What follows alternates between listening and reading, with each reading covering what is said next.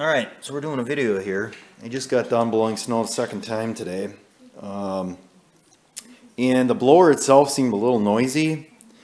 And there can't be more than, I wouldn't say 25 hours on the blower. I've only had it one season, that was last year. And it seemed like it was getting noisy. And I thought maybe I sheared something off, or I knew it's not the drive shafts because I checked those before I put them on.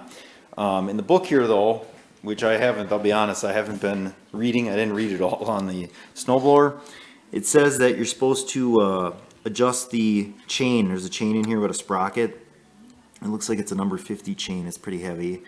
And there should be 3/16 deflection in that chain at all times. And it was quite a bit more than that. I took the auger and I rocked it back and forth, and you'd actually get quite a bit of deflection in the chain. So the way you do this, there's two bolts on top here. These are 13 millimeter nuts. You can see how this is slotted here. So you loosen those two. I loosen these two here. And then what you want to do is take this whole plate where the bearing and the smaller sprocket is mounted, and you're just going to take it that way. You don't have to put like a pliers or like a pry bar or anything in there, because you just want this tight, and there should be some deflection. They want 3/16, which isn't much. And you can see here I got some. It's way tighter. Before I could take the chain and go up and down, and you know, being a new chain, it's gonna wear in some.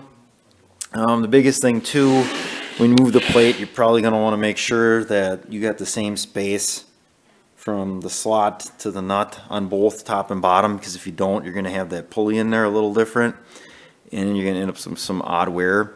Also, you're supposed to lubricate the chain every 25 hours, which I'm pretty sure I'm right at that 25.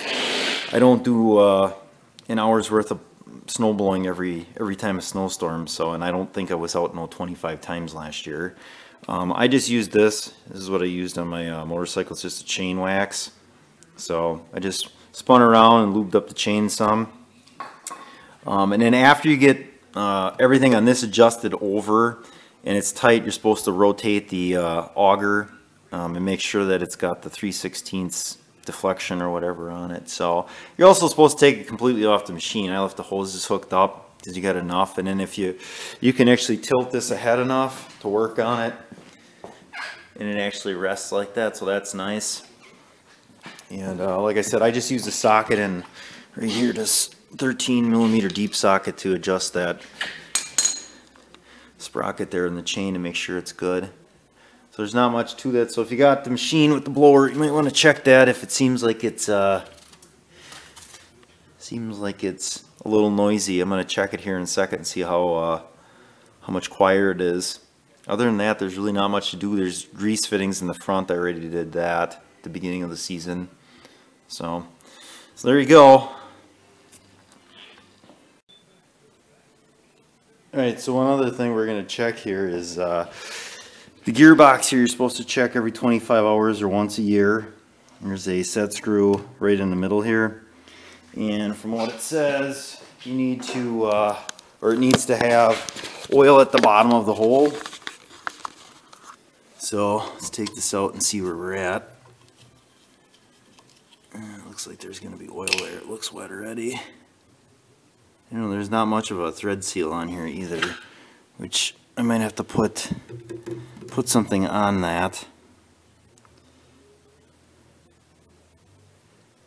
Probably put something on there. Maybe some Loctite. Does it look like? Oh yeah, there's oil. It says the bottom of the hole. There's definitely oil there. So I'm gonna run this back in, and I'm gonna run that back in. That's just it says GL5. So what is that? 80W90 or 80W140. So I don't know, maybe I don't have to put anything on there. Maybe there's a little bit on there yet. I'll have to watch that and see.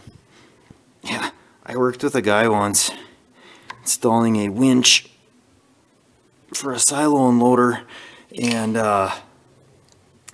his job, he wasn't all there. His job was to take out the screw and add gear oil to the winch or whatever. Anyway, he came back and said that he lost the screw. like the plug here. I'm like, where is it? And we're on a, this is in a silage room, so there's silage all over the floor. You can't find a little black screw. So we were just gonna grab one off the truck to put in there, and the foreman came over and he's all like, "You sure you didn't run the thing all the way in?" And the guy's like, "No, I didn't." He's like, "If you start that thing up, that winch up, and that screw is in there," he's like, "you're gonna destroy that winch." And then, those things ain't cheap. It's a pretty heavy duty winch that's lifting up a lot of weight. Well, long story short, he had him pull the cover off, and sure enough, he like pulled the, it's similar to this, pulled the cover off, and that screw was laying right on top of the gear inside. Woo! Did he get a butt chewing for that? So yeah, make sure you don't do that, because that would be bad. So I'm gonna run it here in a second and let you know what I think, if it's better or whatever. So that was good. Got the chain set up. That's basically all I have to do. There's also some greaser right here, and then one on the opposite end is right here. Yeah, I got those already. So there's still, that's not in the chain anymore, I don't think. Before I could really rock this back and forth, the auger, so that was partly due to the chain. So there you go. Alright, so I got it on. Definitely a little tighter than what it was. You can hear it whine.